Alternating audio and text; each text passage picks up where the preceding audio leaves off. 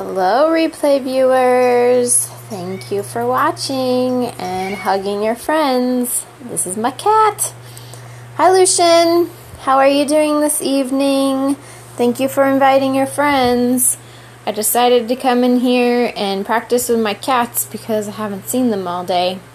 So we'll see how that goes. They're hungry. They want food. So they're probably going to be very interesting tonight. Hello! So, thank you for joining me on this Saturday night. Why is the lighting so dull seeming? That's so weird. It wasn't that dull on my regular camera. I may have to change that. Yeah, okay. I may have to go into the other room actually. Dang it. This cat, he's like licking me. He craves attention. For everyone who is here, thank you for being here. We are going to do the pose for today's challenge for Monkey Splits Gone Bananas. I already posted it on Instagram, and if you have no idea what Monkey Splits Gone Bananas is, then just go to the link in my bio and it will have all of the details. But today's pose is seated head to knee pose. So we're going to do that, and then I'll actually do the flow based on all of the poses that were from this week. Ah! He's attacking me with sandpaper. Okay, Kitty, I'm sorry I can't practice with you. It's too dark in here. They won't be able to see. I guess I gotta go to the other room. So I'm gonna walk and talk. Okay, yeah, it's a lot brighter right here. That sucks. I should just change the light bulb. Sorry, I wasn't set up to do it in this room. My mom is line dancing, so I decided to practice in here today. Alright, and we're ready. So, who all in here is doing the Monkey Splits Gone Bananas challenge? And have you already done today's pose? Because it is pretty easy, and you could do it even from your couch. So, it is seated head to knee pose. Now, I know it's called head to knee, however, I would almost rather you call it chest to knee so that you actually get a good stretch out of it versus head to knee. So that would be my only caveat. Now on Instagram I already posted that you can start sitting on the floor, and when you do this, I like to always think of like pulling the meat from underneath me so that I'm really sitting straight down into the floor and not like tucked under, because if you're anything like me, when you sit in a couch you just kind of like hunch down and your butt tucks under, so you want to pull it out from underneath you so you're actually going to be able to fold forward. Many people that I have taught this to, it's incredible how they actually can stretch farther than they ever thought they could because the skin is actually letting loose back there. So make sure you like do that, and it looks ridiculous, but you're going to be really excited with how much more loose it opens up your hips. So seated head to knee is normally done with your foot pulled in towards your groin. Now, because we are doing monkey splits on this one, I actually suggest going into a variation that looks kind of like a jazz split. So I turned my foot out instead. So you could be like, jazz split, ta-da! It's up to you how you want to do it. It just stretches a little bit differently on each one. Both of them, you should be thinking about putting both butt bones down towards the floor because the bent leg one is going to want to lift. So try to sit straight into it.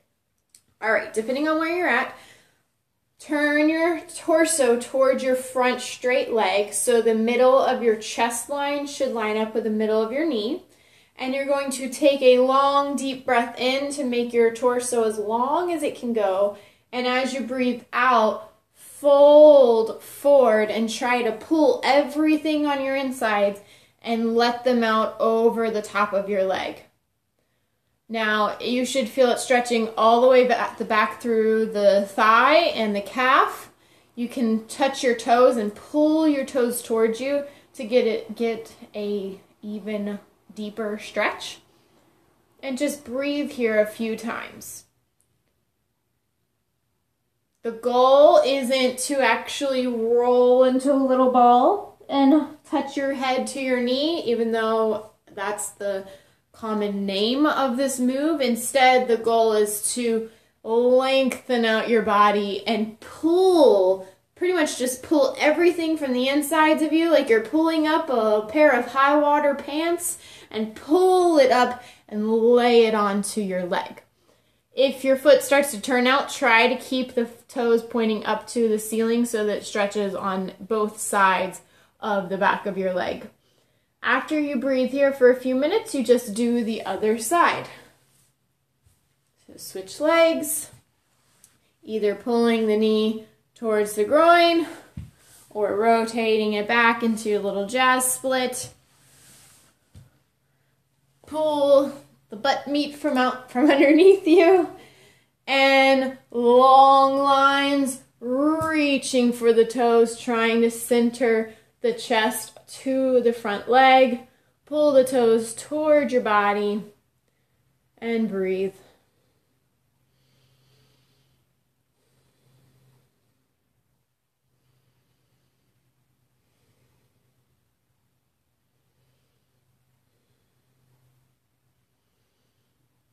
And each time that you feel like everything's going to try to sink down, then pull your arms on your legs or your shin and pull it longer instead.